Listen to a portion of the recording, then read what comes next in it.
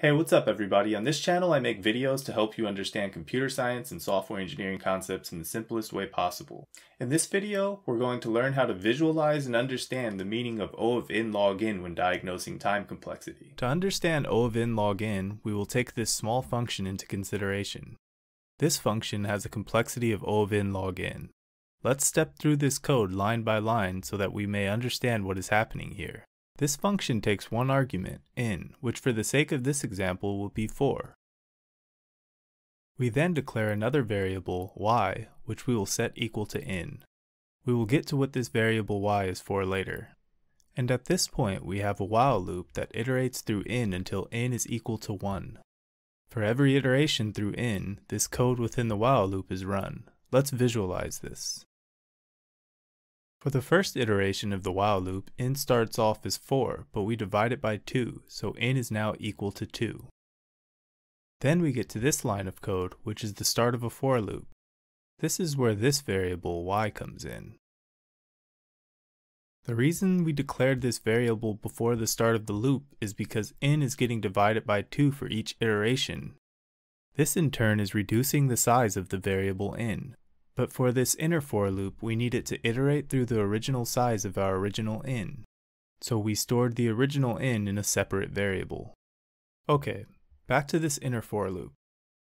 For each iteration of this for loop up until the size of n, we will log or print the value for I.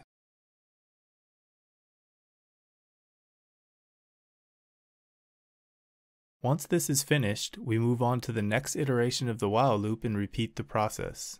Going into this iteration, n is now 2. We start by dividing n by 2, so n is now 1. And once again we iterate through our inner for loop up until the size of y.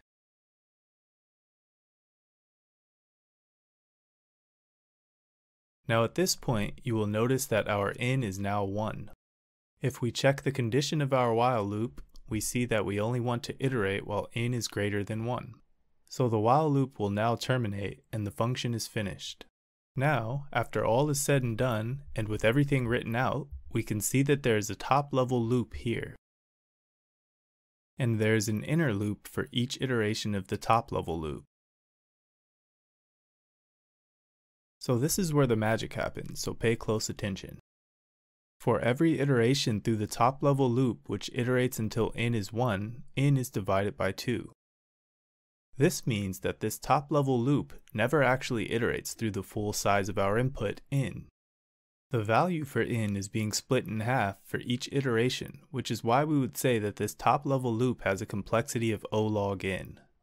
If you are confused about why this top level loop is O log n, let's take some time to prove it by writing it out. So this is O log n. Let's plug in some numbers. Now if you've watched my video on O log n, you know that in computer science the base of a logarithm is always 2 unless stated otherwise. So this can be rewritten as log base 2 of 4. 4 because we are replacing n with our actual input for n, which is 4. And log base 2 of 4 is 2 because you need to raise 2 to the power of 2 to get 4. And as you can see, this makes sense because for this top level loop we only iterate 2 times. Again, if this is not making any sense to you, please go watch my video on O log n and come back to this one.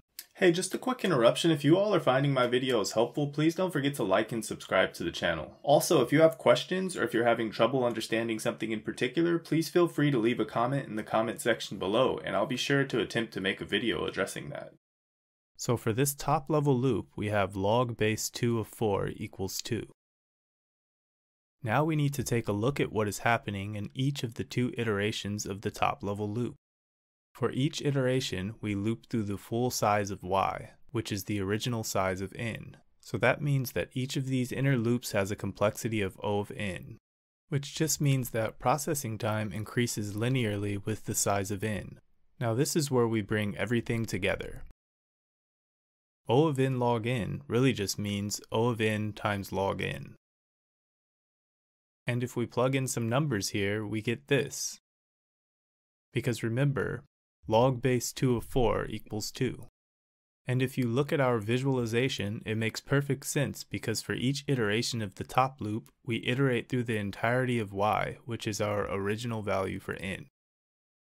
And that, ladies and gentlemen, is how you visualize O of n log n. If you found this video helpful, please help me out by liking and subscribing.